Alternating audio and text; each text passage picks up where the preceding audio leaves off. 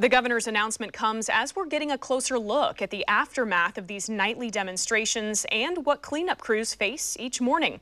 Fox 12's Amber Wilmarth went behind the fences surrounding the Federal Courthouse and shows us what it looks like. We're behind the fence of the Federal Courthouse to get a closer look at some of the damage done here and at the garbage that's been thrown over during the nightly demonstrations. Right now, you can see cleanup is already underway. Shoes, teddy bears, scooters.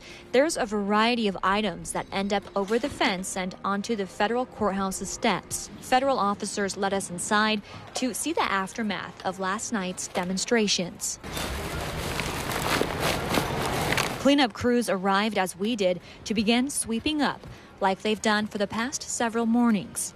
The acting Secretary of Homeland Security, Chad Wolf, says the nightly chaos and illegal activity that happens here at night is why federal officers will remain in Portland and continue to protect this building.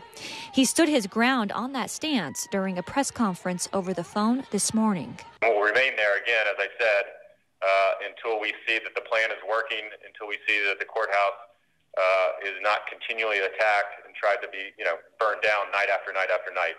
So they're there today, and they'll remain there until that's the case. This comes shortly after Oregon Governor Kate Brown's announcement that they've agreed on a plan for federal officers to leave the city.